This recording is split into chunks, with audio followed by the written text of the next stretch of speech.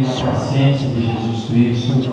Estavam na ilha chamada Patmos por causa da palavra de Deus e por testemunho de Jesus Cristo, que foi arrebatado em espírito no dia do Senhor. Eu vi atrás de uma grande voz como de trombeta, que dizia: eu sou o Alfa e o Ômega, o primeiro e o derradeiro. E o que vês, escreve em um livro e envia as 7 igrejas que estão na Ásia: a Éfeso, a Esmirna, a Pérgamo, a Tiatira, a Sardo, a Filadélfia e a Laodiceia. Eu virei para ver quem falava, e retirando de 7 caçais de ouro, e no meio dos 7 caçais, um semelhante ao Filho do Homem, com as vestes compridas até os pés, e com um cinto de ouro cingido pelo peito, e a sua cabeça e cabelos eram brancos como a lã branca, como a neve, e seus olhos como chama de fogo.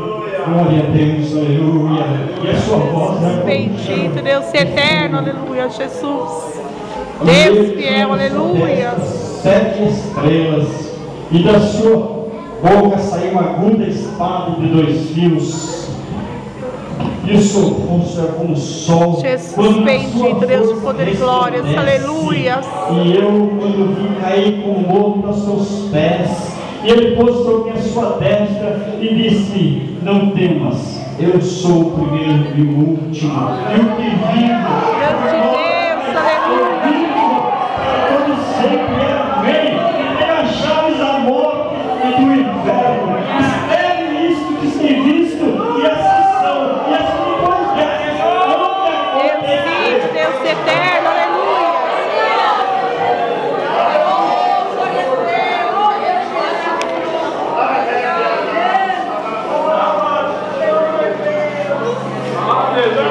Grande Deus, aleluia, Jesus. Senhor a João: escreve o anjo da igreja que está em Éfeso. Grande Deus, Jesus bendito, aleluias.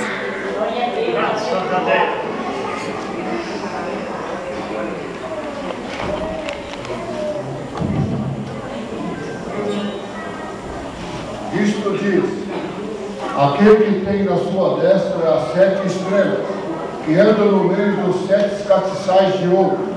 Eu sei as tuas obras, e o teu trabalho, e a tua paciência, e que não podes sofrer os maus, e puseste à prova os que dizem ser apóstolos e não são, e tu os achaste mentirosos, e sofrestes, e tens paciência, e trabalhaste pelo meu nome, e não te cansaste.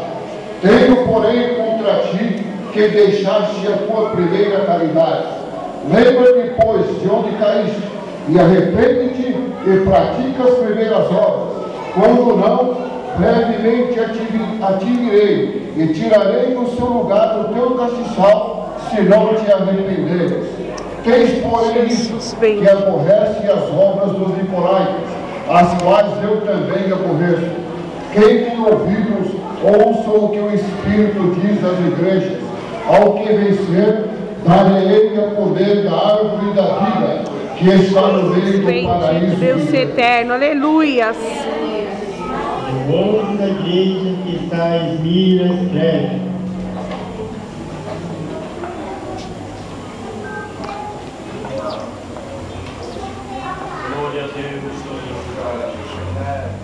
isto diz o primeiro e o último, que foi morto e reviveu. Eu sei as tuas obras de tribulação e pobreza, mas tu és rico, e a blasfêmia dos que se dizem judeus e não o são, mas são a sinagoga de Satanás. Nada tema das coisas que há de padecer. Eis que o diabo lançará algum de vós na prisão, para que sejais tentados, e tereis uma tribulação de 10 dias. Ser fiel até a morte, e dar-te-ei a coroa da vida. Quem tem ouvidos, ouça o que o Espírito diz às igrejas. O que vencer não receberá o dano da segunda morte. Deus bendito, aleluias. E o anjo da igreja que está em Pérgamo escreve: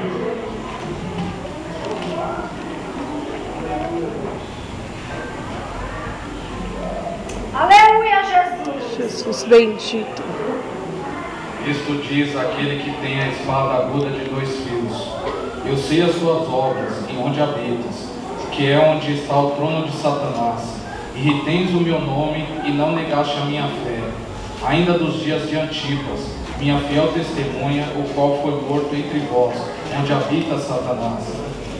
Mas umas poucas coisas tenho contra ti, porque tens lá os que seguem a doutrina de Balaão, o qual ensinava Balaque a lançar tropeços diante dos filhos de Israel, para que comessem dos sacrifícios da idolatria e se prostituíssem. Assim tens também os que seguem a doutrina dos nicolaítas, o que eu aborreço. Arrependa-te, pois, quando não, em breve virei a ti, e contra eles batalharei com a espada da minha boca. Quem tem ouvidos, ouça o que o Espírito diz às igrejas. Ao que vencer, darei eu a comer do maná escondido, e dar-lhe-ei uma pedra branca, e na pedra um novo nome escrito, o qual ninguém conhece, senão aquele que o recebe. Deus, bendito Jesus E ao da anjo glória. da igreja de Tiatira escreve: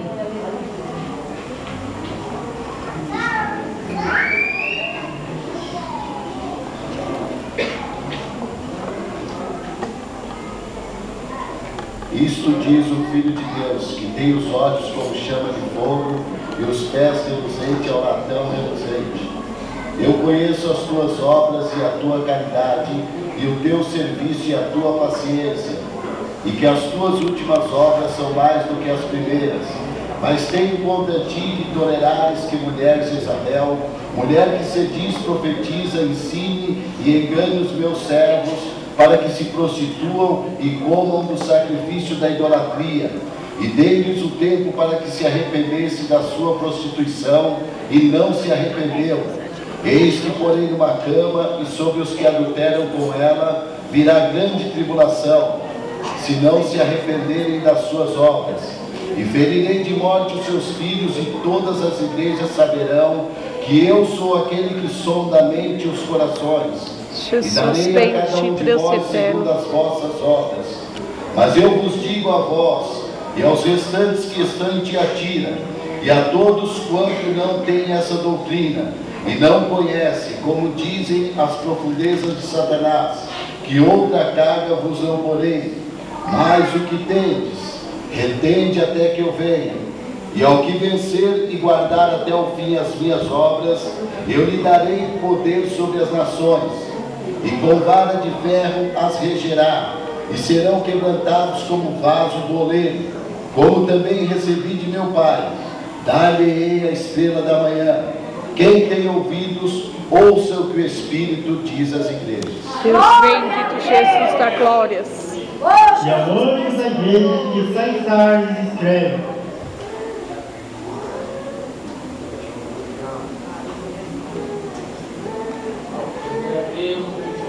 Isto diz o que tem os 7 Espíritos de Deus e as 7 estrelas. Eu sei as tuas obras, que tens nome de que vives e está morto. Sê vigilante e confirma o restante que estava para morrer, porque não achei as tuas obras perfeitas diante de Deus. Lembra-te, pois, do que tens recebido e ouvido, e guarda-o e arrepende-te. E se não vigiares, virei sobre ti como um ladrão, e não saberás a que hora sobre ti virei. Mas também tem em Sardes algumas pessoas que não contaminaram suas vestes, e comigo andarão de branco, porquanto são dignas disso. O que vencer será vestido de vestes brancas, e de maneira nenhuma riscarei o seu nome do livro da vida. Antes confessarei o seu nome diante de meu Pai e diante dos seus anjos. Quem tem ouvidos, ouça o que o Espírito diz às igrejas. Jesus, bendito Deus E eterno. o anjo da igreja que está em Filadélfia escreve: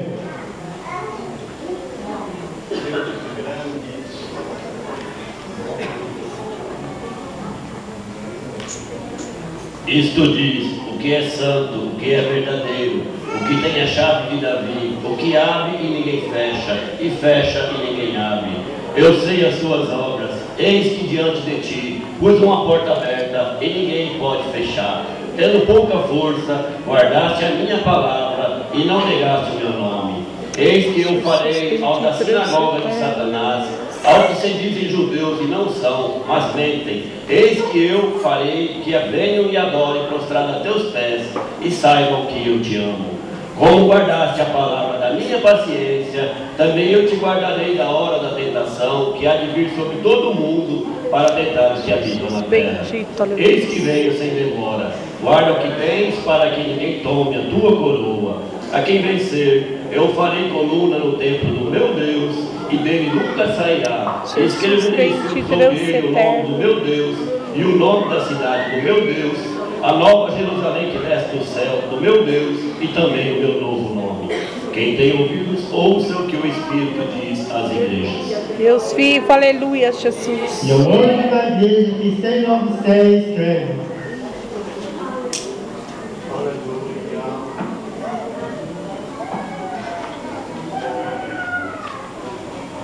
Isto diz o Amém, a testemunha fiel e verdadeira, o princípio da criação de Deus. Eu sei as tuas obras, que nem és frio nem quente. Tomara que foras frio ou quente. Assim, porque és morno e não és frio nem quente, vomitar-te-ei da minha boca. Como dizes, rico sou e estou enriquecido, e de nada tenho falta. E não sabes que és um desgraçado e miserável, e pobre, e cego, e nu. Aconselho-te que de mim compres ouro provado no fogo, para que te enriqueças, e vestes brancas para que te vistas e não apareça a vergonha da tua nudez, e que unjas os olhos com colírio para que vejas. Eu repreendo e castigo a todo quanto os anos. Sê, pois, zeloso e arrepende-te. Eis que estou à porta e bato. Se alguém ouvir a minha voz e abrir a porta, entrarei em sua casa, e com ele cearei, e ele comigo. Ao que vencer lhe concederei que se assente comigo no meu trono, assim como eu venci e me assentei com meu Pai no seu trono. Quem tem ouvidos, ouça o que o Espírito diz às igrejas. Jesus, vem-te. E ao anjo da minha igreja, isto escreve: